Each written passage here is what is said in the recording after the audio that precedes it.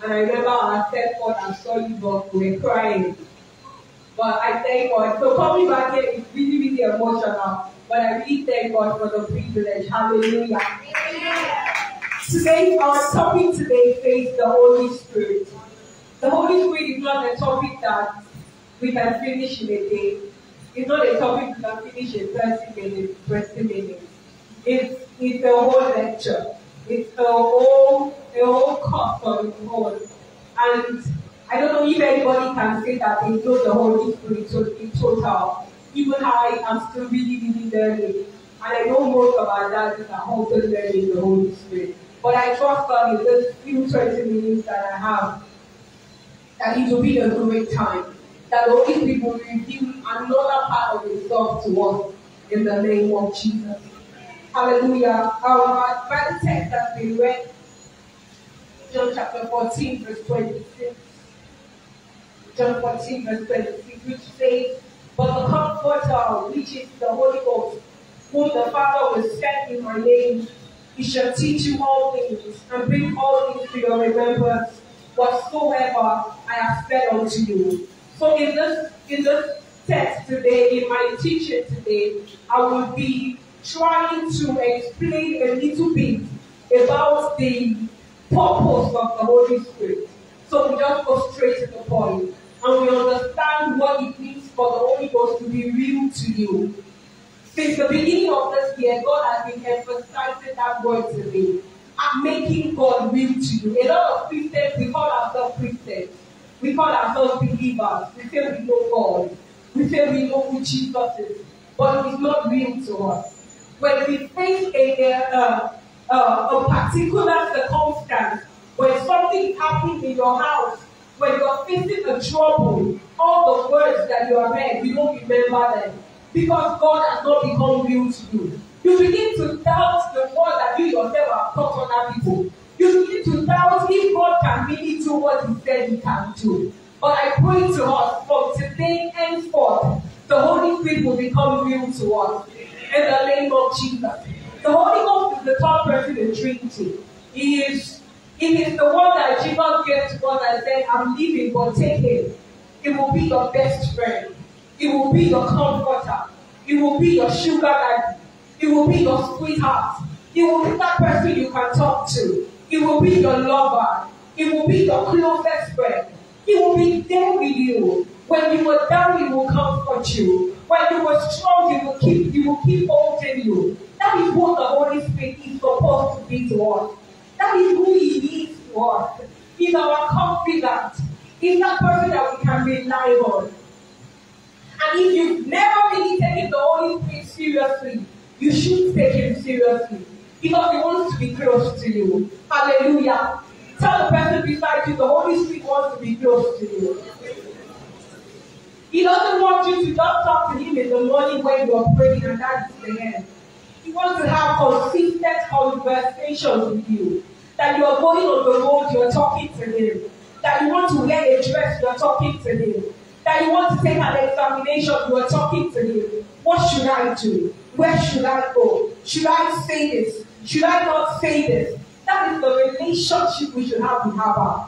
That is the relationship we should have with God. Ephesians chapter 1 verse 13 to 14. Ephesians chapter 1 verse 13 to 14 was explaining, I don't think I have so much time to read all the scripture, but you can write it down and read it later. He was explaining that the Holy Spirit is the earnest of our inheritance unto redemption of the purchased possession unto the praise of His glory. Now this is what that means. The Holy Spirit was given to us as a seal. So when you accepted Jesus as your Lord and Savior, He gave you the Holy Ghost. Hallelujah. He did not leave you empty. The moment you confess Jesus as your Lord and your Savior, you receive the Holy Ghost. The Holy Ghost is that inheritance that you have. That when He comes back to take His bride, the Holy Ghost is that engagement ring that He has given to you. So that when He comes back, He's going to pick you and say, this is my bride.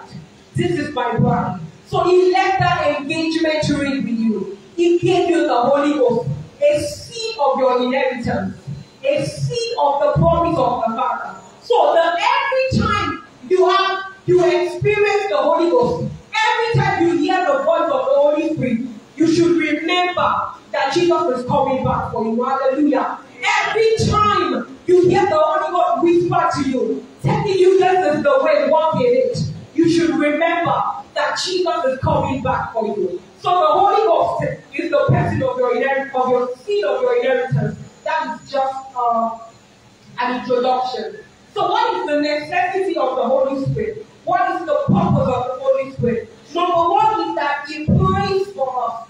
The Bible says in Romans chapter 8 verse 27 that we do not know how we should pray as we ought, but the Holy Ghost intercedes for us with groanings that cannot be uttered. The reason I said we should pray in the Holy Ghost before we even started, before I started, is because whenever we want to commune with God, whenever we are in a fix, whenever we don't know what to do, the Bible says it is the Spirit that searches the Spirit. He knows the things that we do not know. So He helps us to communicate rightly and to pray aright. He helps us to know the right things to say. He helps us to know the right places to go. When you pray in the Holy Ghost, you receive instructions. When you pray in the Holy Ghost, you receive revelation. Things that can be happening at home that you are unaware of. My husband was sharing the story with me one time. That he was praying and the Holy Ghost made him to start interceding, and he just started to call his brother's name. He started to call his parents' name, and he started to pray. At that time, his mom just bought a gas cooker. His brother did not know how to put it on. So he first switched on the gas cooker. Then he started to look for matches.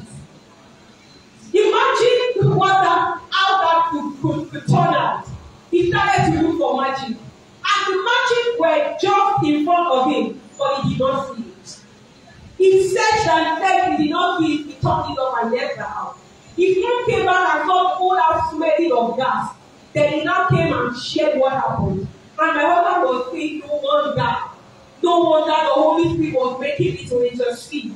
Let me share another story. My husband was going through a lot at the time, and I started to get scared. I went to pray early hours of the morning, and after I prayed for like an hour, the Holy Spirit just gave me a scripture. I just began to read that scripture. I began to shout it out. I began to rejoice over it. And all of a sudden, I felt peace. Every fear I was feeling disappeared. All this happened praying in the Holy Ghost. So whenever they tell you to pray in the Holy Ghost, it is not for fun. It is not so that people will know that you can speak in tongues. But there are deeper things that happen in the Spirit. The Bible says we speak mysteries unto God. There are things that you are changing in the Spirit. There are clocks that are switching. There are demons that are falling. There are circumstances that are changing just because you can pray in the Holy Ghost. I want to encourage you. If you don't know how to pray in the Holy Ghost, you not receive the baptism of the Holy Ghost. Sincerely, before the end of this service, it will land on you. In the name of Jesus. Quickly, number 2. You need the Holy Spirit to walk in the Spirit.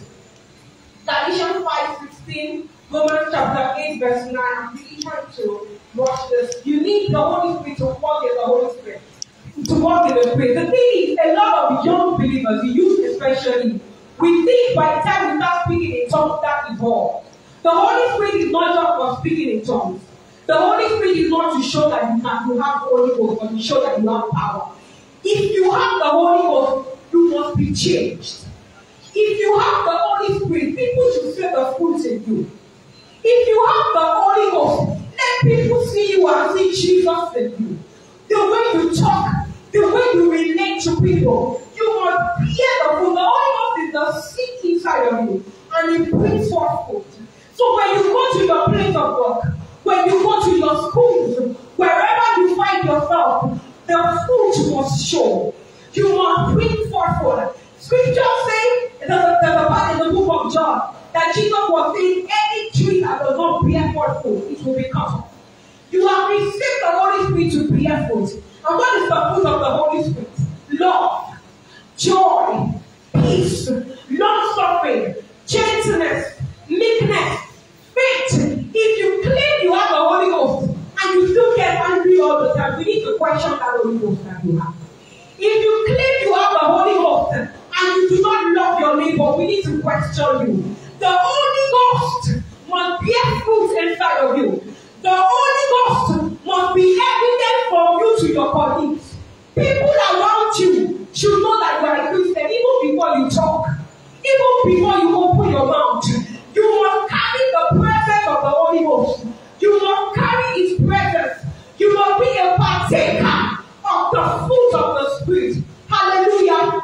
How many of us will begin to bear forth fruit?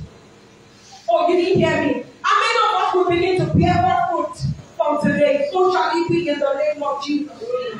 The third evidence is the gift of the Holy Spirit. According to 1 Corinthians chapter 12, verse 4 to the end. The gift of the Spirit, the word of wisdom, the word of knowledge, faith, gifts of healing, working of miracles, interpretation of tongues. These are gifts that are received as a recipient of the Holy Ghost. As a recipient of the Holy Ghost, you can have word of knowledge. You can have word of wisdom. You can work out miracles. You lay your hands on the sick and they are healed. You pray for them and they are delivered. By the outworking of the Holy Ghost inside of you. This is for the edifying of the body of Christ.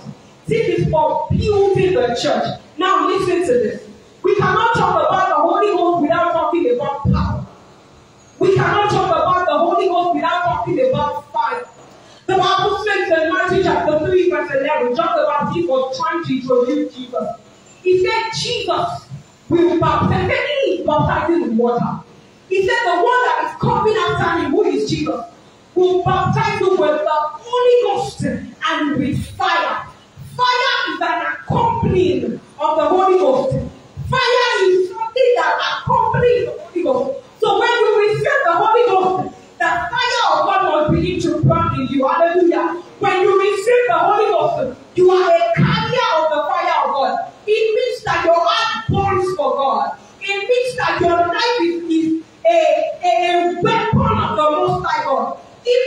that you are a warrior on assignment.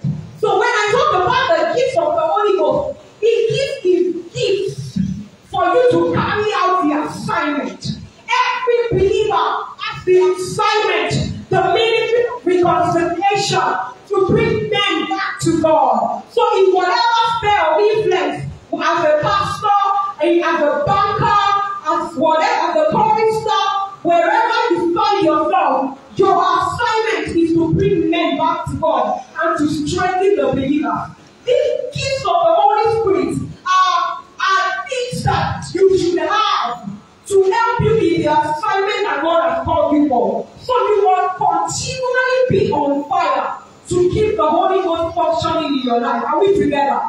Are we together? You must continually keep your altar burning to keep the manifestation of the Holy Ghost. That means that the Holy Ghost does not dwell in a place that is filthy. That means the continual manifestation of the Holy Ghost means that you will stay away from sin. That means you will stay pure. That means you will stay purified. And constantly you are praying. Constantly you are spending time praying in the Holy Ghost. Constantly you are spending time with the Word of God. Constantly you are spending time fellowshipping with other people so that your fire will continue to burn. The reason we say come to church, the reason we say come for meetings, is so that our fire can touch another fire. So that our fire will come together and will become unquenchable. So that when you begin to feel low, all you need to do is not to take fire from somebody else. And then your fire will continue to burn. Believers, we must understand that we are warriors and we must constantly be on fire for God. Tell the person beside you, I am on fire for Jesus. I am on fire for Jesus. So from now henceforth, you cannot be idle. You must walk with the assignment that you are an ambassador of the kingdom. You are a representative of the Most High God. And you must continually be on fire for God. I pray in the name of Jesus that your heart will continually be set on fire for Him in the name of Jesus. Shall we rise up on our feet? We want to pray.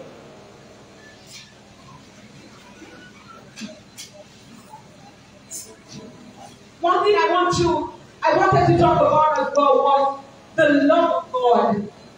Everyone who claims to have the Holy Ghost must love God. And loving God means you must be obedient. So each time the Holy Spirit speaks to your ears and gives you an instruction, please obey. Please obey Him. Listen to Him. Let Him be the one to guide you. Don't think you can do it on your own. Let Him be the one to lead you. Let Him be the one to instruct you.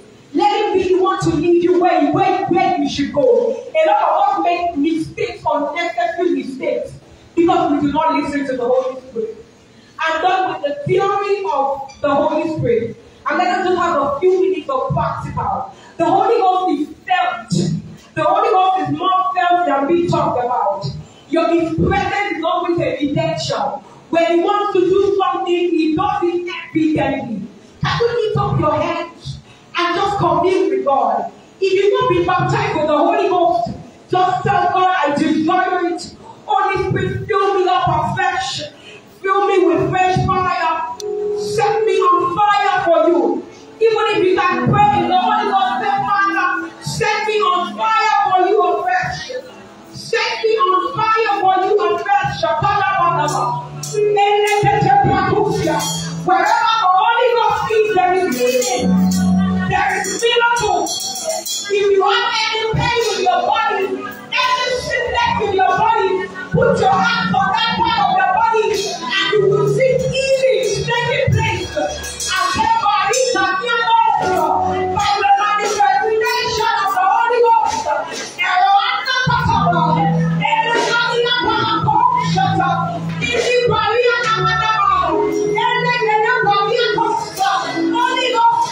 we acknowledge your presence in the place.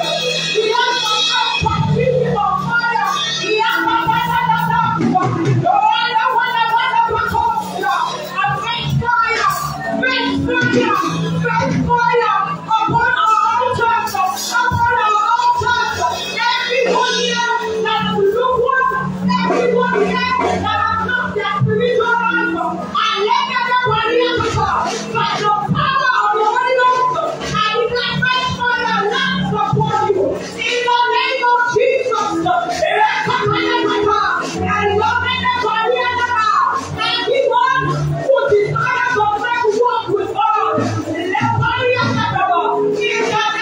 Jesus, I declare fresh fire, fresh fire, fresh